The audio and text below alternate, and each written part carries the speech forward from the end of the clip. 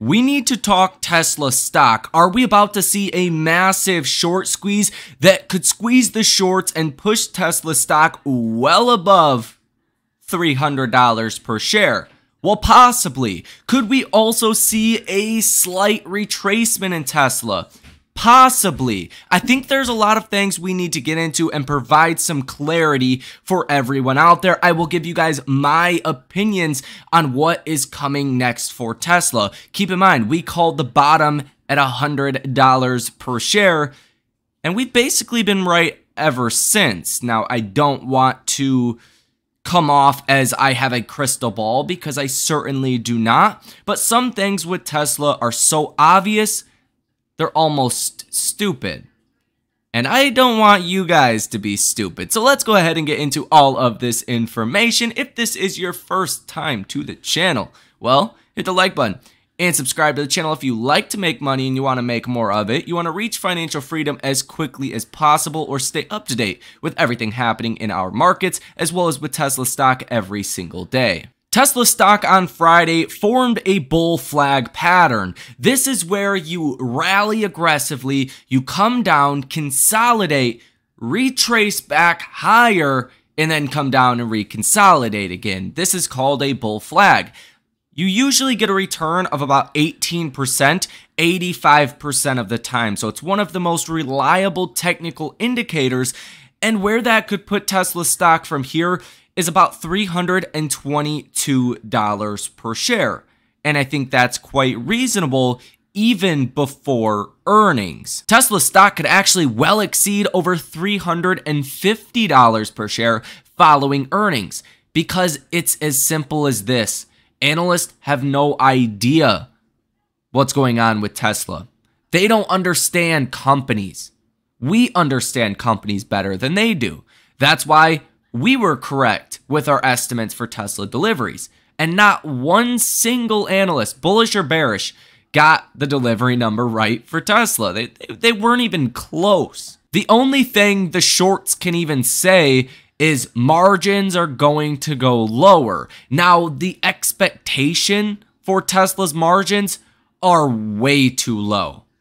The current estimate is for Tesla to give us EPS of 79 cents per share. Now, how you would find out the actual net margin on this, you would essentially take the outstanding amount of shares, which is 3.166 billion.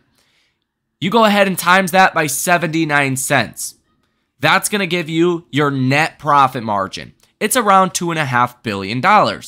And then you say, hey, what's Tesla's revenue number likely to be? And it's estimated at about $24 billion, give or take 100 million either direction. So then you come out with a profit margin, a net profit margin of about 10.5%. Last quarter, Tesla had a net profit margin of over 13%, and you've actually seen Tesla cutting shifts. You've seen the prices of metals, such as lithium, actually fall recently. And Tesla is typically a very efficient business. When prices of things fall and they cut hours, it typically leads to better margins. That's why Tesla is so much better with their margins than other automakers. It's simple as that. Do you think Tesla's margins are going to drop over 20% quarter over quarter? Probably not. We haven't really seen price cuts in Q2. Now get this. The most recent estimate for Tesla's margins from Zacks consensus estimate is 62 cents per share for this quarter. That would be, on that same calculation, a net profit margin of 8%. There is no way in hell that is going to happen. So these guys have it wrong. That's the bottom line. And when Tesla improves their margins and they're delivering record number of vehicles, again, no analyst got it correct, the only direction for Tesla stock will be much higher. Now, what factors will drive it potentially higher than $350 per share? Shorts covering. Short sellers have been covering on short positions in the broader market at the fastest pace in 3 years. You haven't seen shorts cover this fast? You got to go back to June of 2020 when interest rates were at 0, when there was a million reasons to go long in the markets. But guess where they have not been covering on short positions? You guessed it, Tesla stock. Tesla stock currently has short positions of 96 million shares. This is the highest amount of shares currently sold short in Tesla that you have seen in over 2 whole years. They've done the exact opposite of cover on their short positions. They've increased their short positions in Tesla, even as most of them are down massively. Unless you shorted when Tesla briefly hit $284 per share, you're down on your short position. Most of these shorts took out short positions when Tesla stock was in that neighborhood of about $130 to $150 per share. You can see this by the rise of the amount of shares that were sold short, which really started aggressively in December and January of 2023. Take a look at this. November 30th, 2022, Tesla had a short position of 77.64 million shares sold short. Fast forward to January 31st. Wait, what was going on with Tesla at that point? You jumped to 90 million shares sold short. The end of January of 2023, Tesla stock was trading at about $125 per share. Short sellers have lost over $15 billion, and they refuse to reduce their exposure. This ultimately only ends one way, and that is with a massive short squeeze. They've been wrong so far, and they will continue to be wrong. Not to mention a possible gamma squeeze that could be equally, if not more aggressive than an actual short squeeze. That is because some hedge funds, institutions, and retail investors, mostly retail investors, as you guys are the smart ones, have been buying options in Tesla. Very bullish options. A matter of fact, on Friday, when Tesla stock fell almost 1% towards the end of the day, take a look. If we blow this up on the bubble chart, for the $280 call expiring next Friday, you've seen volume today of almost 88,000 versus the open interest at 11,000. Whenever you see volume that is so much higher than the open interest, that tends to be a very bullish sign. So retail investors and a lot of hedge funds and institutions that are using options to trade Tesla, they did not get bearish on Friday. They actually got substantially more bullish. And I think that tells you something. We also seen strikes such as the $300 call expiring this next Friday see volume of 36,500 compared to 20,000 for the open interest number. People are betting that Tesla could rally aggressively, essentially at any moment. Now, if there is one reason for Tesla stock to rally, it's this: the price to earnings ratio coming down. The PE ratio has been the main argument from the bears and the shorts to why Tesla stock is overvalued. That is why you have seen Wall Street banks such as Morgan Stanley, Barclays, and many others downgrade Tesla stock recently. It's due to this PE ratio. But better than expected earnings, a higher EPS number instantly changes the valuation calculation for Tesla. For an example, for this year, now you can do this for 12 months out as well, in which we'll do, but for this year, we're currently estimating Tesla to give us EPS of $3.40 per share. So the way you find what the PE ratio is you take the price of Tesla stock, I round it up a little bit, $275 per share is what I'm going to use here. You divide that by $3.40, and you get a PE ratio of 80.88, almost 81. Seems a little expensive. Well, 3 months ago, we were expecting EPS for this year of $3.94 per share. So what does the same calculation, $275 divided by $3.94 per share look like? Well, that's a PE ratio of about 69. Considering Tesla just grew its EPS at 33% last year, if you factor that into Tesla's calculation, then you find the PEG ratio. And that's where you go ahead and divide by the growth rate, essentially. So divide by 33. That gives you a PEG ratio of 2.11 for the current year. The PEG ratio on something such as Apple for this year is over 3. It's almost 4. Same thing for Microsoft. So Tesla is actually trading twice as cheap as Apple and Microsoft, especially if their EPS beats the estimates.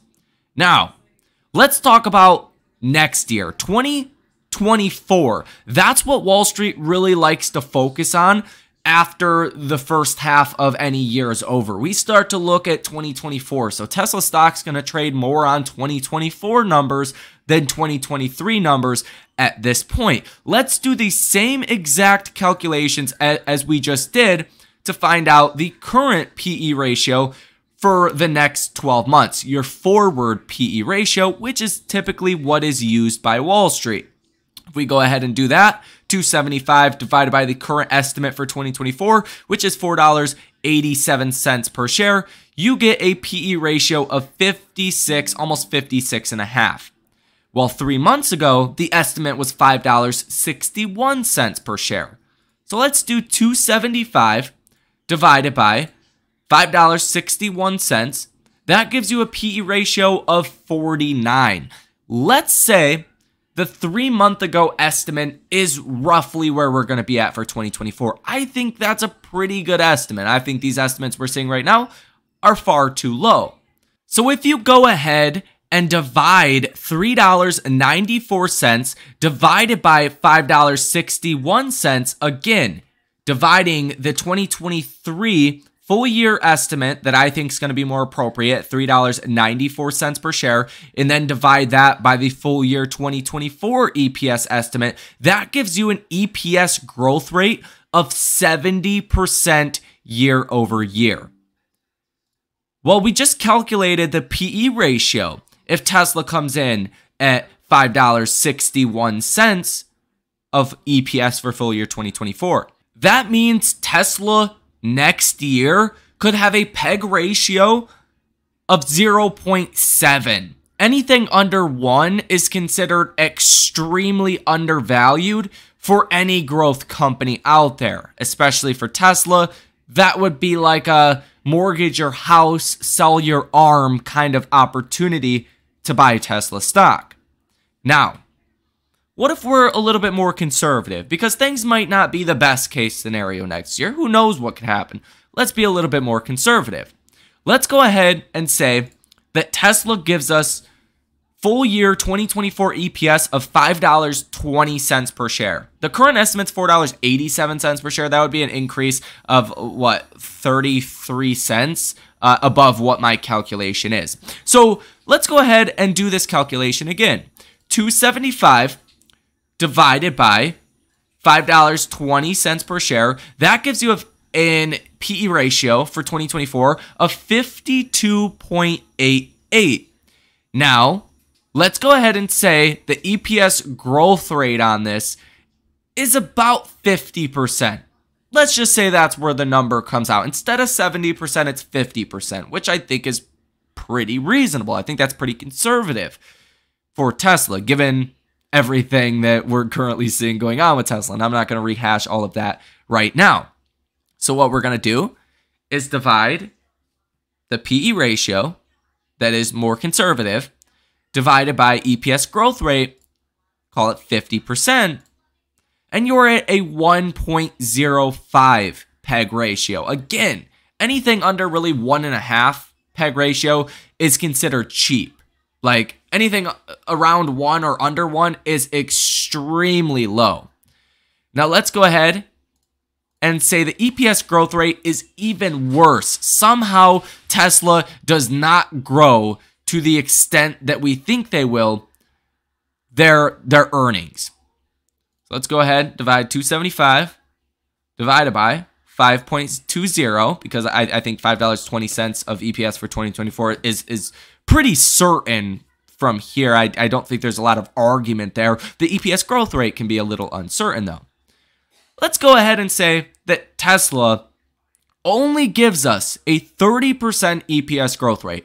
That is worse than we've seen from 2022 to 2023, right? That would be Tesla having a slower growth year next year than what we've seen this year. Okay, so let's go ahead and divide that by 30. You're still on a ultra conservative calculation at a 1.76 PEG ratio. Tesla would have to epically miss on earnings. Epically miss, I think, for the stock to fall from here. The bears, the shorts, they're not going to bring up the PEG ratio. They're not going to bring up the actual way to value Tesla. That's why the bears are downgrading the stock. They're trying to throw everything they can at Tesla, and Tesla continues higher. You really haven't seen a fall from the highs. Sure, Tesla went down to 240. What happened? It bounced right back up. And it's still trading at the higher end levels, regardless of downgrades, regardless of any negative things analysts have to say. It's because they're analysts. And again, they're not doing these calculations. They don't understand how to value Tesla. And that's where you're fortunate enough to be watching this video. I guess this is a good time to mention that if you guys want to come join the Patreon, come trade with me every time I make a trade if you feel like it. It's never a recommendation. Get access to a lot of cool tools over there. Link down below in the description of this video or in the pinned comment.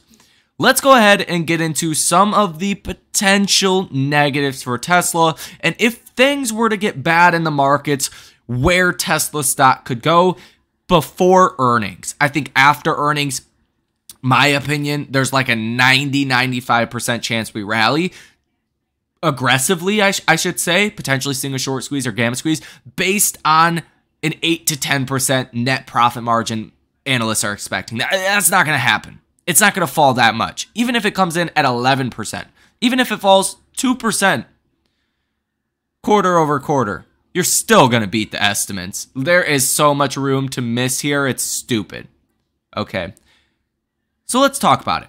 This upcoming week is going to be a big one. You've seen the markets sell off on Friday, especially into the close. There was no news on this. There was no specific reason why this happened. Markets rallied before this sell-off. And this was actually the biggest 1 hour candle that you have seen in a very long time. This was the biggest kind of momentum drop that you have seen in a while.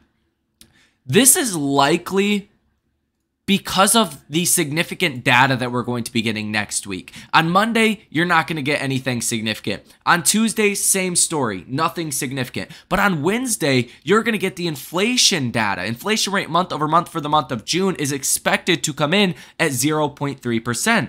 That would be up from 0.1% at the last reading. So you're expecting some sharp upticks on the headline inflation rate month over month. Inflation rate year over year, you're expecting that to fall sharply to 3.1%. Last month's reading was 4%, so about a 25% decline year over year.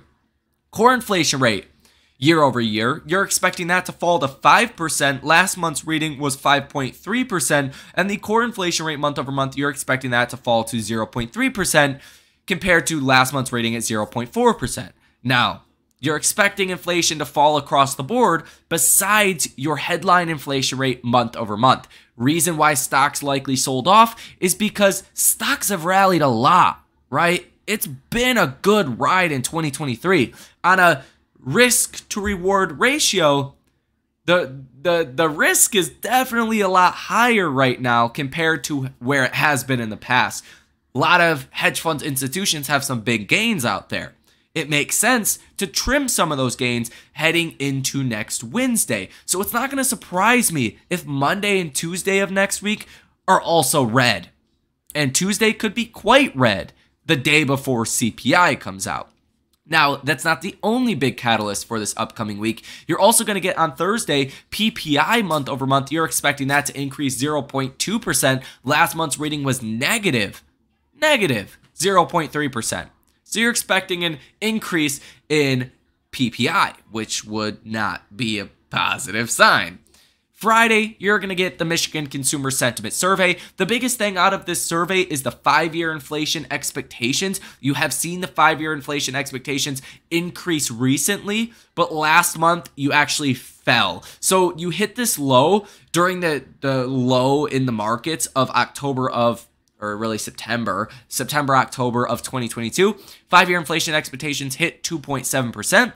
They hit a high as of May at 3.1%. It was a pretty steady uptrend for 3 months here, and then you fell last month. If this does jump up again, you're going to be in a pretty confirmed uptrend here.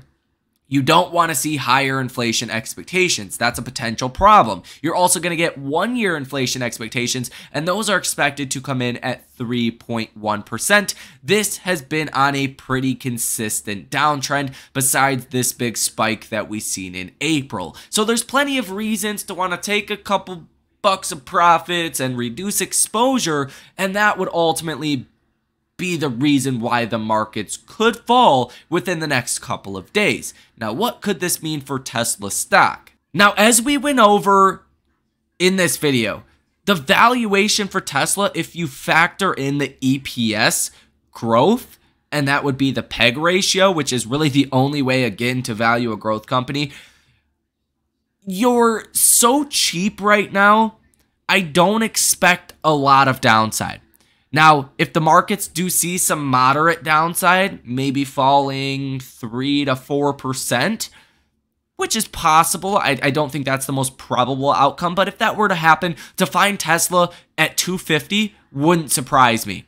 But I think 250 is going to be such a strong support level. Again, the valuation is so low for Tesla. I don't see a fall under that. Unless the inflation data were to come in way hotter than expectations, you are re-accelerating across the board, then you could get more downside, but that would mean a sharp, big drop in the markets, which is a fool's game to try to play that. So I think odds are you probably do rally because inflation's probably not going to rise again. That's not what I'm expecting. You're not seeing data suggesting inflation is rising right now. So that is what you guys really needed to hear in this video. The odds of Tesla falling dramatically from here, very low in my personal opinion, and really looks unlikely. So share this video with someone that is invested in Tesla that really needs to hear what's going on. I see the comments. I respond to a lot of them. I look at all of them, to be honest. Like every single comment I read. And people are starting to get a little bit more bearish out there, calling for 240, 220, 200, 175. The only way that happens is if Tesla massively misses on earnings, which does not look likely. That I would be so surprised if that happened. It's just not likely. Or if the markets were to crash. And that also doesn't look very likely. So I think it's important, especially right now, people hear this information. Nonetheless, guys, that is going to do it for your Saturday video. I'm a day ahead, all right? We're ready to get trading again.